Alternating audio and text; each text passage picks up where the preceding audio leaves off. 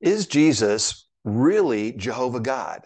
That's our big question today on Theology 101. Hey, thanks for joining us. I'm Randy Bond, pastor of Aviana Baptist Church, and this is part of a series that we have been doing on basic Christian doctrine. Who God is and who Jesus is our current study that we're doing right now. So this is actually the fourth part of a study that we've been doing on who Jesus is, what Jesus does. And in our previous episodes, the last two in particular, we've looked at the nature of Jesus, and we have seen that Jesus is indeed God. We'll leave some links there so you can find those in the description down below or here in the top right-hand corner. So you can kind of follow that train of thought in Scripture that leads us to the understanding that Jesus is indeed God. But the question is he the God, or is he simply a God? And there's a big difference in the two. And as we saw before, that we need to have a correct understanding of Jesus to have a correct understanding of the gospel. And so this is the most important question that we need to ask is, what is the nature of Jesus? And if he's indeed God, as it's pointed out in Scripture, and as we've seen in the last couple of episodes, is he really the God of the Bible, or is he another God separate from him? So we're going to take a look at that. But before we dive in, we need to get a little bit of a Hebrew background and a little bit of a Greek background as well, to basically understand the Scriptures. And so let's take a look here. First off, and some of you may know this if you're watching this, that the generic word for God in Hebrew is Elohim. Now remember, the Old Testament was written in Hebrew and some Aramaic, and the New Testament was written entirely in Greek. Now, the word Elohim can be used for the God, the creator of the universe. So in the beginning, God, in the beginning, Elohim created the heavens and the earth. Or it can be used for pagan gods. So just like in English, where we can refer to the God or just gods in general, maybe not meaning true gods, it's a generic term. So it becomes very helpful in Scripture when we see the divine name of God. So then there's no question, are we talking about the God of the Bible, or are we talking about one of the false deities, one of the false gods that might be out there, or a false idea of a God? So Jehovah or Yahweh or Yahweh is the Hebrew word, the Hebrew name of God. This is how God revealed himself at the burning bush. So remember, Moses encountered him there and asked, what is your name? And God says, my name is Yahweh, I am. And so very important to understand that. And that's going to be critical as we go through this study, because we're asking the question, is Jesus this person? Is he Jehovah God? Now, again, a very helpful tool when you're reading the Old Testament, and this is true only in the Old Testament, not in the New, if you're using some of the standard translations. So some of the ones that are not going to be quite as accurate, they're going to be a little bit looser in the translation, may not follow this.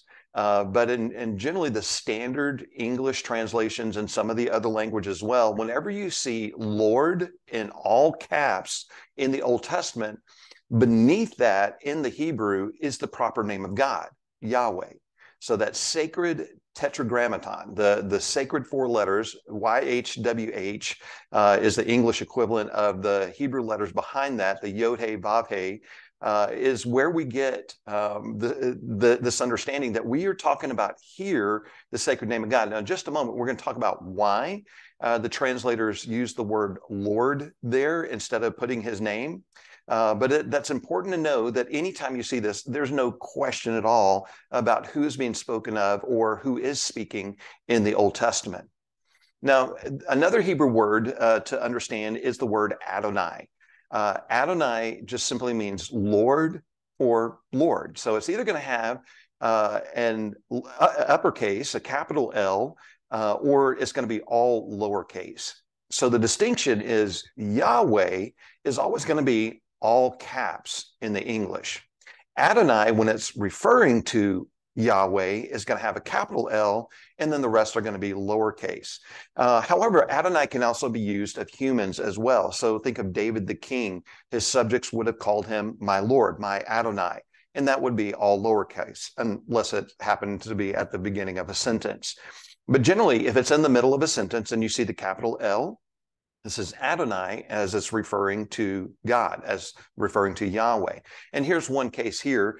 In Genesis 15:2, Abraham says, "O Lord God." So in this case, the Lord is Adonai. So he's referencing God as the sovereign Lord.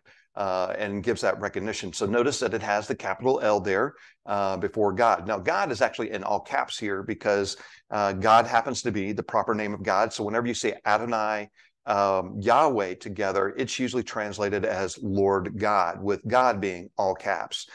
So the all caps for God can also be the proper name of God. But typically, for what we're talking about, you're usually going to see Lord in the place there, unless it's Adonai Yahweh. So that'd be a little weird, Lord, Lord, at that place. But that's kind of the sense that we can get. So the Shema, and this is going to be an illustration of why we get Lord in this place. The Shema is really one of the most important verses for a Jewish person. It was then, it is now. Good Jewish person is going to recite this at least once a day, many of them more than once per day. And it's that in English, Hear, O Israel, the Lord our God, the Lord is one. In Hebrew, it's Shema Yisrael, Yahweh Eloheinu, Yahweh Echad. So you can hear in there a couple of times the proper name of God, Yahweh, in there. Now, years and years before Jesus came along, the Jewish people began the practice of, instead of reading aloud the name of God, they would substitute Adonai in the place. So if they were reading this scripture in a public setting, reading it out loud, instead of saying, Hear, O Israel, Yahweh our God, they would say, Hear, O Israel, Adonai our God. So they would just do a simple substitution in there as a reverence for the name of God, so as not to potentially blaspheme the name or use the Lord's name in vain.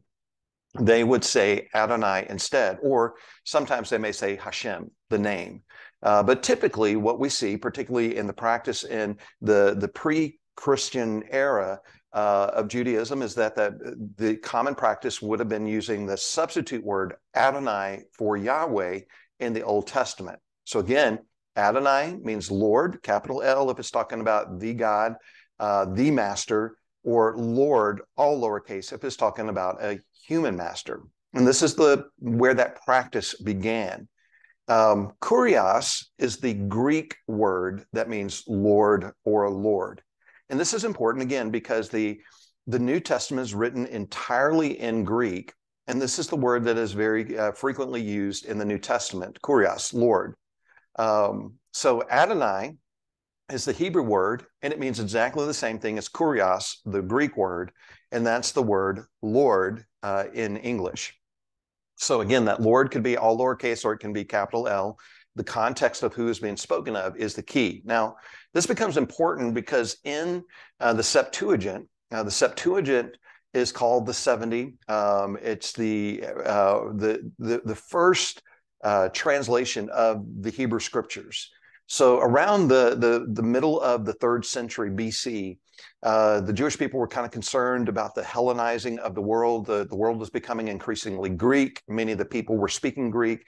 There's a little bit of concern that maybe the Hebrew language is going to be forgotten, or people won't be able to read it because they are only Greek speakers or primarily Greek speakers. And so they translate the Bible from Hebrew into Greek. And so the entire Old Testament, around 250 BC, was translated into the Septuagint, the Greek Old Testament. 6,800 times the translators of the Septuagint, of the LXX, translated Yahweh as Kurios. So remember, the Septuagint is the Greek translation. The word for Lord in Greek is Kurios. And so they basically use that word Adonai, Hebrew. They use the Greek equivalent of that to translate the name of God over 6,800 times into Kurios. And so this is going to be important because the New Testament writers followed the exact same pattern of the Septuagint, using Kurios for Lord. So anytime that you have an Old Testament scripture reference that references the name of God, Yahweh, in the New Testament, it's going to have the word Kurios there instead of Yahweh. Now, this is important. Nowhere in the New Testament, in the original Greek manuscripts, is the full name of God, Yahweh, recorded. The closest that we get is an abbreviated form at the end of Hallelujah, like in Revelation 19. But nowhere in the Greek New Testament manuscripts do we find the proper name of God. So, just kind of a side note, if this had actually been problematic, that somehow the mid-3rd century BC Jewish people were doing something bad, is kind of curious that, number one, Jesus never corrected that practice. And number two, none of the New Testament writers saw that it was an issue that needed to be corrected. So using the word kurios is absolutely fine. But as we're going to see, it does present a little bit of an issue when we're trying to understand very clearly about who is being spoken about later. And we'll see that in just a moment. So secondly, we need to understand that one of the key teachings of the Old Testament is that there's only one true God. So again, Shema Yisrael, Yahweh Eloheinu, Yahweh Echad. Hear, O Israel, the Lord our God, the Lord is one. Very, very important doctrine, teaching of the Jewish people. That's the understanding of the Bible, of the Old Testament. There's only one God. Here's just a couple of places to make that known. Deuteronomy 4:35. This is part of the Torah, part of those first 5 books of the Old Testament, part of the law. Deuteronomy was quoted by Jesus more than any other book of the Old Testament. So Deuteronomy 4:35, to you it was shown that you might know that Yahweh, the Lord, is God. There is no other besides him. So very clearly, as Moses is preparing the people to go into the promised land, he is reminding them, you may encounter other deities that are worshipped in Canaan, but there is only one true God. There are a lot of things that are called God, but there is only one true creator God, and that's Yahweh. Just a couple of verses later in verse 39, know therefore today and lay it to your heart that Yahweh is God in heaven above and on earth beneath. There is no other. Moses does not allow for any concept of another God besides Yahweh. Yahweh is exclusively God and God alone, as in the only true God. God is species unique. There's nobody like him. And as we saw, Yahweh is his name. And again, the burning bush, this is where God reveals that. So all of that is important, that there's only one God. Jehovah, Yahweh is his name. And yet we're going to see some very key things about Jesus as we look through the Old Testament passages, as they're brought about into the New Testament fulfillment. So when we look at the New Testament, where it says in many of these places, this was, to fulfill what was written by the prophet, or this fulfilled what was said then. There are a whole lot of prophecies that are recorded, written, or, quoted verbatim, or even alluded to in the New Testament, pointing to Jesus, who he is. And the way that we're going to understand this, since the Greek New Testament does not use God's proper name, we can get a clearer sense by going back to the Hebrew rather than the Septuagint version, the Greek version of the Old Testament, actually going back to the original Hebrew, because it's the Hebrew and the Hebrew only that's going to have the proper name of God there, Yahweh. And so anytime in the New Testament that we encounter where Yahweh's name might have been in the Old Testament, it's really just like the Septuagint, only going to have kurios there. So anytime we find that word kurios in one of those Old Testament prophecies being recorded in the New Testament, the way that we can find out if we're talking about the Lord, or meaning maybe Jesus, or just a human Lord, or the Lord, Jehovah, is to go back and look at where that's quoted in the Hebrew Bible. So let's begin our journey with just some of the fulfillment of the prophecy about the forerunner, about John the Baptist that's going to be coming. So in Matthew 3, this is what's said about John the Baptist. For this is he, John the Baptist, who was spoken of by the prophet Isaiah when he said, the voice of one crying in the wilderness, prepare the way of the Lord, make his paths straight. So beneath this word Lord here is the Greek word kurios. Again, this is the Greek New Testament. Kurios is the word beneath that. But he is clearly quoting Isaiah. This is spoken of by the prophet Isaiah. So we know this is coming from Isaiah, but where in Isaiah? Well, it's pretty easy to find that because this is quoted pretty much directly from the book of Isaiah. And that's in Isaiah chapter 40, verse 3. A voice cries in the wilderness, prepare the way of the Lord. But notice that the Lord here is Yahweh. It's all caps. Make straight in the desert a highway for our God. So Matthew is saying that John the Baptist's mission is to prepare the way of the Lord. But notice that he's preparing the way of Jehovah, that the one coming behind John the Baptist is, in fact, Jehovah. So let's look a little bit further. There's any other passages back that up? I mean, that's enough. But yeah, we can see in Luke 1:76, this is the prayer of blessing the prophecy of Zechariah, John the Baptist's father. And what he says about him is also a drawing from an Old Testament prophecy. And Zechariah says, and you, child, will be called the prophet of the Most High, for you will go before the Lord to prepare his ways. So is it just simply that he's going before Jesus, or is there something deeper in this word Lord? Well, this is coming from Malachi 3:1, where God says, Jehovah says, behold, I send my messenger, and he will prepare the way before me. Notice that's first person singular. And the Lord whom you seek will suddenly come to his temple, and the messenger of the covenant in whom you delight. Behold, he is coming, says Yahweh, says Jehovah of hosts. So Jehovah is speaking. And Jehovah says, I'm going to send my messenger, and he's going to prepare the way before me. So who's coming after John the Baptist? According to these two passages, it's Jehovah who is coming after John the Baptist. This is getting significant. So, oops, sorry, I got a little typo there. Notice John 19:37. And this is a passage I just kind of let you know. When I was taking theology in university, we were looking and comparing these very passages as well as some others. And this particular passage is what just wrecked my heart, because this is where it kind of clicked as to the significance of who Jesus is.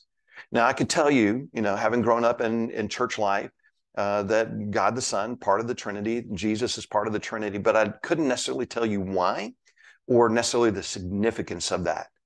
So John 19, this is the crucifixion. And at this moment, what has happened is that it's getting near evening, and the Jewish leaders are wanting to, expedite the death process of the crucified criminals and Jesus. And so the soldiers come around to break the legs, presumably so that they could not push up on the cross and draw breath, so that they would basically asphyxiate much quicker. But when they came to Jesus, they find that he's already dead. And so just to make sure, this is where the Roman soldier thrust his spear into the side of Jesus, and the water and the blood flow out, kind of indicating that the pericardial sac around the heart had been ruptured. So here's the evidence, but John is going to say this actually fulfilled a prophecy. And he says, and again, he's spoken of one, not one of his bones shall be broken, first prophecy. And again, another prophecy that is fulfilled is what's said here. And again, another scripture says they will look on him, or they will look on the one whom they have pierced. Well, that's a direct quotation from Zechariah 12:10. They will look on me, whom they have pierced. Now, this is interesting because you need to ask the question, who is speaking in Zechariah 12? And particularly here at verse 10, because it's, again, first person singular. They will look on me, whom they have pierced. So who is speaking? Well, to find that out, we just need to go back up to verse 1. And verse 1 says, the oracle of the word of the Lord, of Jehovah, of Yahweh, concerning Israel. Thus declares Jehovah. Thus declares the Lord. Thus declares Yahweh. So who is going to be pierced? Yahweh, Jehovah, says, they're going to pierce me. So who is on the cross? It's Jehovah. And this is huge. To understand how much Jehovah loves us is that Jehovah came in human flesh in order to take on our sin. Now, let me just pause right here. We are not saying that Jesus is the Father. We're saying that Jesus is Jehovah. And in our next episode, we're going to get into the Trinity, where we flesh that out a little bit more, pardon the pun, to see exactly the relationship, the nature of how God is, what his being actually is, and how he relates to himself. But here we can clearly see that Jesus is Jehovah, and it's Jehovah that is pierced. This is what he is prophesying. They're going to look on me, whom they have pierced. So just a couple of other references, and I won't go into those right now. 1 Peter 2, 4 through 8, and Isaiah 8, 13 and 14. And then Romans 14, 10 and 11, Philippians 2:10. Philippians 2:10, kind of that key point there. And then Isaiah 45, 23. So just some other places there that are pretty significant, pointing to who it is that Jesus is. So let's look at some of the claims of Jesus. So we've looked at some of the New Testament fulfillment of Old Testament prophecies. We've seen that those prophecies are really saying that this is going to be Jehovah who is coming, Jehovah who's going to be pierced, the one who's going to be crucified. What does Jesus say? Now, some of these, if you've watched one of our previous episodes, are going to be redundant there, because it's significant, it's important, and we need to make sure that we cover those here. So first off is the I am statement of Jesus in John 8:58. So if you watched the previous one, you know that this is during a pretty intense encounter that Jesus has with the Jewish people. And there's been some significant back and forth. And, he says, look, Abraham longed to see my day. He rejoiced in that. And the Jewish people say, look, you're not even 50 years old, and you say you know Abraham? Like, how would you know that? And Jesus says, truly, truly, I say to you, before Abraham was, I am.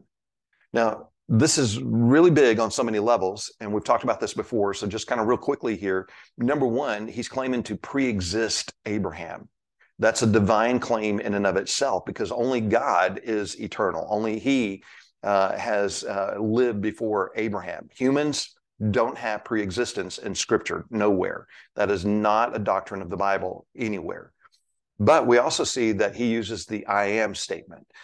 You see that most clearly in Greek, and so it's the same statement in Greek, ego eimi, in both Exodus 3:14, we've talked about a couple of times already, the burning bush moment where God reveals his name. Now, we know that the Jewish people understand what he is saying because of their reaction. They understand he is claiming to be God here. He is invoking for himself, as himself, God's divine name. They fully understand that. And so they pick up the stones to stone him, because that's the right reaction if he is indeed just a human making that claim. So the Jewish problem was not that they didn't understand what he was saying. They misunderstood who he was. And so that's why they missed that. And then in Revelation 22, 12 and 13, we have Jesus making this claim. So there's no question about who is speaking here in Revelation 22. This is Jesus. Behold, I am coming soon, bringing my recompense with me to repay each one for what he has done. I am the Alpha and the Omega, the first and the last, the beginning and the end. Now, so what's very interesting is that you're going to see the same statement said by the Lord God in Revelation 1, where he says, I am the Alpha and the Omega. But we also see in Isaiah 44:6, thus says the Lord, thus says Jehovah, thus says Yahweh, the King of Israel and his Redeemer, Jehovah of hosts. Notice he says, I am the first and the last. This is a statement, a claim of eternity, that he is eternal, without beginning, without end, that he is before everything and after everything. How can Jesus make this claim if it is not true? And yet he does, and there's no correction to that. He makes a claim that is equal to God, equal to Jehovah, and there's no corrective to that. And again, just in case we're unclear about this, besides me, there is no God. So there's not the possibility for Jesus being another God, a God. He can only be the God. He can only be Jehovah, or we have a serious problem with Scripture otherwise. Jesus claims to be the light of the world. John chapter 8, verse 12, again, Jesus spoke to them saying, I am the light of the world. Whoever follows me will not walk in darkness, but will have the light of life. Psalm 27:1, Jehovah is my light and my salvation. Whom shall I fear? And then again in Isaiah 60:19, Jehovah will be your everlasting light. Jesus also claims to be the shepherd. He says in John 10:11, I am the good shepherd. And most of us are probably familiar with that famous psalm, Psalm 23, but we see that Jehovah is my shepherd.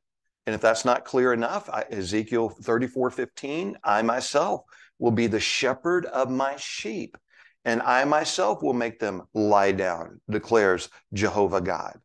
So this is a very significant statement that Jesus is making. He's claiming the same kind of role as Jehovah God. So let's look at some of the other important New Testament passages. And this is where it gets kind of fun. So first thing is, who created all things? Who is the creator? I think most of us can probably quote Genesis 1:1, in the beginning, God created the heavens and the earth. But just in case that's not clear enough, Isaiah 44:24, this is what Jehovah says. Thus says Jehovah, your Redeemer, who formed you from the womb. I am Jehovah, who made all things, who alone stretched out the heavens, who spread out the earth by myself. So Jehovah's understanding of who created is that he alone created.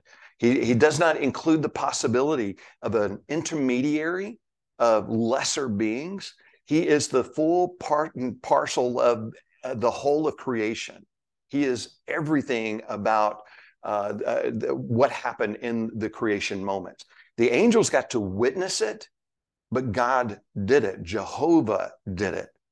But when we get to the New Testament, we see in 3 clear places in the New Testament that Jesus is called the creator. Colossians 1, Hebrews 1, and John 1:3. We're going to look at 2 of those here. In Colossians 1, clearly this is talking about Jesus. For by him, by Jesus, all things were created. By the way, this is the same thing that Jehovah said about himself. Thus says the Jehovah, I am the Lord who made all things. And then we have the same thing said about Jesus. For by Jesus, all things were created. And just to spell it out, just to make sure we're clear on this, in heaven and on earth, visible and invisible, whether thrones or dominions or rulers or authorities, all things were created through him and for him, for Jesus. That's pretty significant. That Jesus is the very reason why creation was made. And so we can see that Jehovah is creator, Jesus is creator, John 1:3, all things, same terminology, were made through him. Not all other things. The Greek is simply all things. There is no need to add to the word of God. All things were made through him. And just to make it, again, very clear, crystal clear, John states it in the negative, without him was not anything made that was made. That means that everything that has ever been created, visible and invisible, heaven and earth, has the fingerprints of Jesus, so to speak. It is trademark, copyrighted by Jesus. So he is the creator in the New Testament. But this is clearly what Jehovah is said to be in the Old Testament. This is also very huge. Who can forgive sin? Who has the right to forgive sin against God? Luke chapter 5, this is the story, the moment when Jesus is back in Capernaum.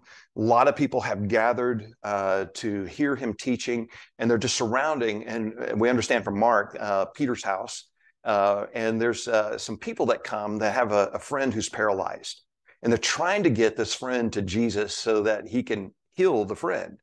But there's no way to get through the people, through the crowd. So somehow or another, they make their way up onto the roof, rip Peter's roof tiles open, and lower the man in. Jesus sees their faith. This is where we're going to pick up now in verse 20. When Jesus saw their faith, he said, "Man, your sins are forgiven you." No one in Jewish life would have dared to say a statement like this. Verse 21, and you're going to see the reaction. And the scribes and the Pharisees began to question, saying, "Who is this who speaks blasphemies? Who can forgive sins but God alone?" Here's a clear understanding. Only God can forgive sins against God. Who does this guy think that he is? This is indeed blasphemy if he is not who it is. And this is the key problem that they have. Who can forgive sins but God alone? Psalm 130, verse 4, and you can also check Jeremiah 31, 34. But with you, Jehovah, there is forgiveness, that you may be feared. It's very clear in the Old Testament. Jehovah is the only one who can forgive sins. Let me take you to this quote from C.S. Lewis. This is from his book, Mere Christianity. And he says this, and talking about this episode, he says, "One part of the claim tends to slip past us unnoticed, because we've heard it so often that we no longer see what it amounts to. I mean the claim to forgive sins, any sins. Now, unless the speaker is God, this is really so preposterous as to be comic. We can all understand how a man forgives offenses against himself. You tread on my toes and I forgive you. You steal my money and I forgive you. But what should we make of a man, himself unrobbed and untrodden on, who announced that he forgave you for treading on other men's toes and stealing other men's money?" This is craziness to think of that. I mean, just picture this for a moment. Someone comes up to you, smacks you in the face. A bystander looks at the one who did that and says, "Oh, I forgive you." Now you're not just mad at the guy who smacked you, you're mad at the guy who had the audacity to say, "I forgive you." There was no offense to him. So listen to how Lewis wraps this up, his assessment here. And I love the language he uses. He says, "Asinine fatuity." Basically meaning there's not a shred of intelligent thought in this. Asinine fatuity is the kindest description we should give of his conduct. Yet this is what Jesus did.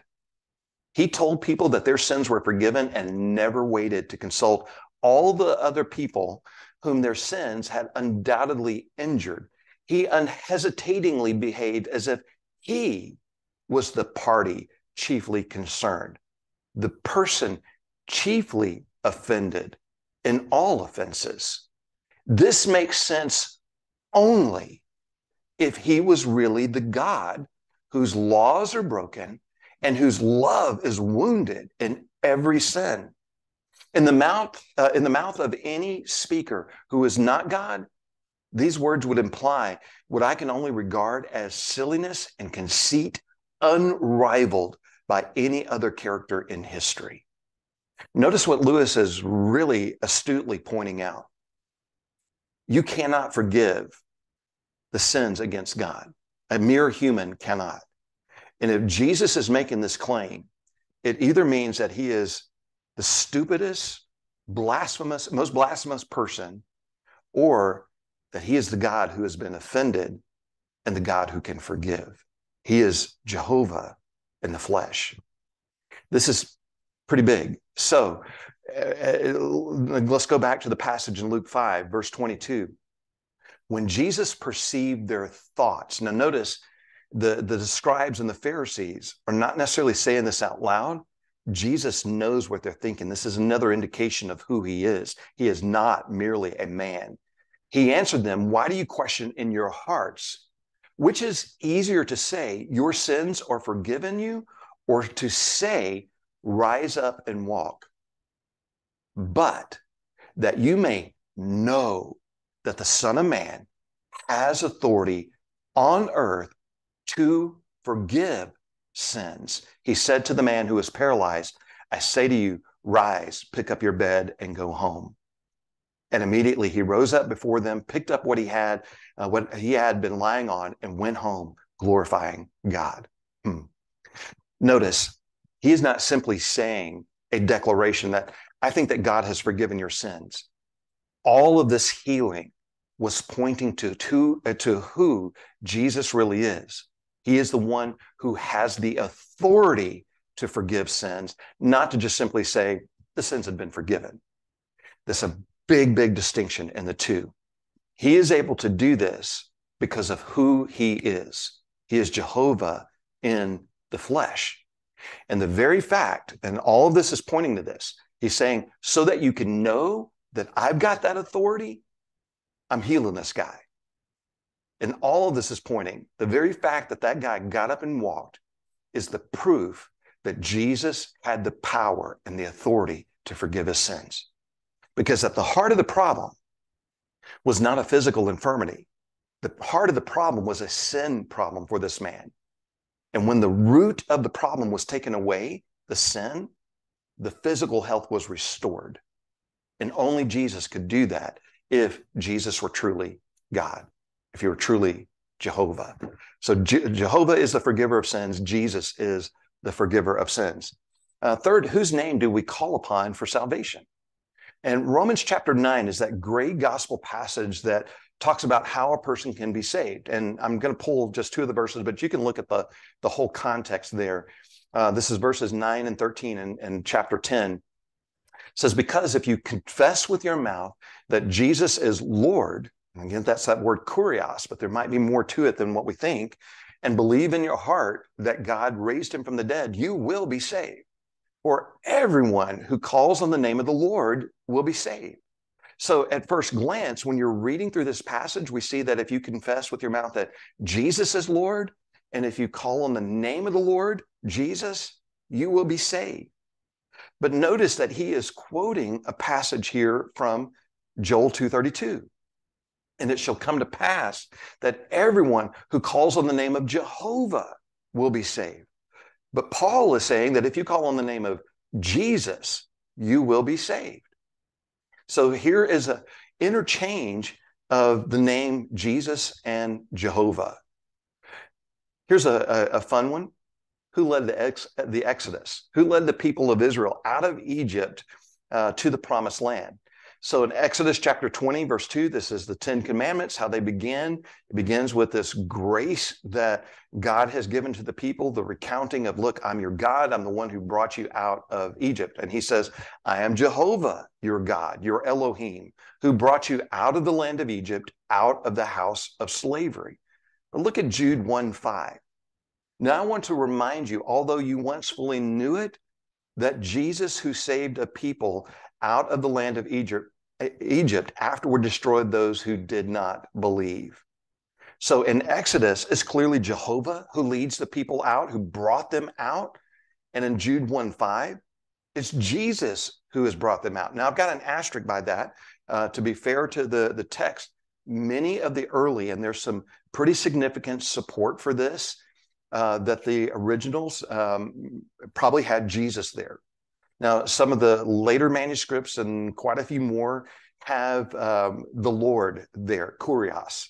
So want to make that distinction, but there's enough early evidence and some of the early church fathers that had copied that as this. So when they saw the scripture, they quoted it as this in their letters. It's pretty significant. But this isn't the only place that we get Jesus's involvement in the Exodus event. And we see that more clearly here. Who did the people of Israel test in the wilderness? So in Exodus chapter 17, verse 2, therefore the people quarreled with Moses and said, give us water to drink. And Moses said to them, why do you quarrel with me? Why do you test Jehovah? So in Exodus 17, who are the people of Israel testing? Clearly they're testing Jehovah. But notice 1 Corinthians 10:9, we must not put Christ to the test, as some of them did, and were destroyed by serpents. Wow.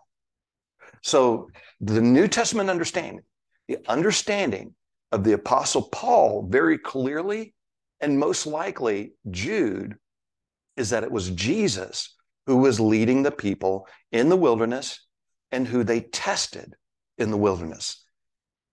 In the Old Testament, clearly it's Jehovah. In the New Testament, it's pretty clear Christ is put in that same position, just used interchangeably. And this is just one of those that's a little bit subtle. But who did Isaiah see? And you have to kind of read carefully to really get this. But when you do, wow. So John chapter 12, verses 36 through 42, this is right after the triumphal entry. This is recorded. And it says that when Jesus had said these things, he departed and hid himself from them. Though he had done so many signs before them, they still did not believe in him, so that the words spoken by the prophet Isaiah might be fulfilled. So here's the first of two Isaiah prophecies that are going to be pulled in. First one is, Lord, who has believed what he heard from us, and to whom has the arm of the Lord been revealed? Continuing on, verse 39, therefore they could not believe. For again, Isaiah said, here's the second prophecy, he has blinded their eyes and hardened their hearts, lest they see with their eyes and understand with their heart and turn, and I would heal them. Isaiah said these things because he saw his glory and spoke of him. Nevertheless, many, even of the authorities, believed in him, but for fear of the Pharisees, they did not confess, so that they would not be put out of the synagogue. So, whose glory did Isaiah see? Who did he see? Let's go back to the beginning and notice in verse 36, second part of it, Jesus is the one who's been saying these things. And notice the pronoun he. And in every one of these cases, the he is talking about Jesus. It's pretty clear, isn't it? So when Jesus said these things, he departed and hid himself from them. And though he had done so many signs, they still did not believe in him. So we could substitute Jesus in every one of these places, right? So Jesus departed and hid himself, Jesus. And though Jesus had done so many signs before them, they still did not believe in Jesus. Now notice when we get to verse 41, Isaiah said these things about him because he, Isaiah, saw his glory and spoke of him. Nevertheless, many of the authorities believed in him, but for fear of the Pharisees, they did not confess it. So who is the pronoun referring to here? Who is the antecedent of the pronoun, to just use those, grammar nerd words? And the connected part here is going back to the beginning. In verse 37, they still did not believe in Jesus. So even though Jesus had done all these signs, they still did not believe in him. And the him is clearly talking about Jesus here. And when we get to the latter part of this, after the Isaiah prophecies, notice many even of the authorities believed in him. So the object of the belief, who they're believing in the first part, Jesus. And that's clearly what John is saying here. Many of the authorities did believe in him, but they hid it. They didn't want to get thrown out of the synagogue. And that object of the belief is Jesus. Notice from verse 41 to verse 42, there's no change in the noun. Isaiah saw his glory and spoke of him. The same him in verse 42 in the yellow. Isaiah saw Jesus's glory and spoke of Jesus. That's really the only way that this makes sense. I mean, to be clear, in the Greek, is simply a pronoun. That's one of those times I wish that John might have thrown in Jesus's name, but it's still clear if you just take the time to read the passage. So the question is, when did Isaiah see the glory of Jesus? The clue is verse 40 of chapter 12, John 12. He has blinded their eyes and hardened their heart, lest they see with their eyes and understand with their heart and turn, and I would heal them. This is a quotation from Isaiah 6.